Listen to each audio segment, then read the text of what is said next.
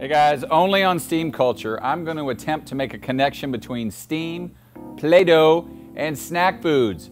So stick around.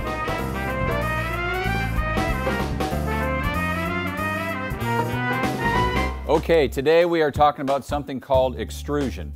Now extrusion is basically the process of shoving something through a tube and at the end forcing it out through a die to make a shape or a texture.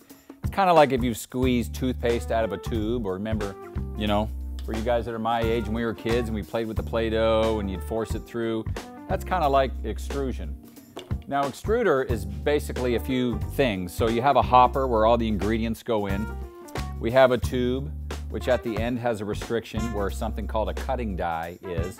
But what's going to happen is ingredients come in and you have a large, looks like a giant screw, or what's called an extruder. It mixes the ingredients as they move along, it forces it into the die and pushes it through, and then you have your shapes or your food. So let's talk about what we're making in an extruder. So a couple different examples here. We can make pasta, we can make candy like licorice, we can make dog food.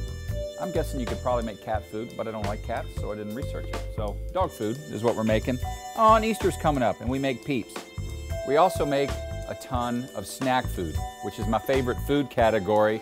But within the snack food category, there is some hollowed ground that we need to dig into, because it just so happens that two of my favorite snacks are made with food extrusion.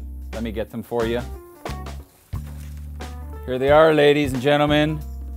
Cheese balls and funyuns. You smell the funyun right there? Yeah, these are made with food extrusion. So, like I said, we have this extruder and we put the ingredients, which is basically cornmeal and water, in the end. Now, on a cooking extruder, there's a jacket that goes around the barrel. Within the outside wall of the barrel and the wall of this jacket, steam fills it and it cooks the ingredients that are in the extruder.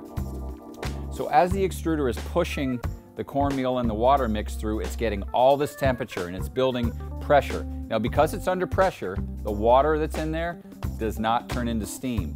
So here's where the magic happens. As it reaches the end and it gets forced through that die, as soon as it reaches atmospheric pressure, that water instantly turns into steam, which instantly cooks the mixture, and it puffs it up and it gives it its large puffy shape that we know as the funyun and the cheese curl. Now from there, angels with wings fly overhead, sing songs, and drop cheese and onion dust on them. And then we ended up with these two delicious friends. So if I have ever made a case for you as to why steam is at the root of all the good things in our civilization, today I have done it.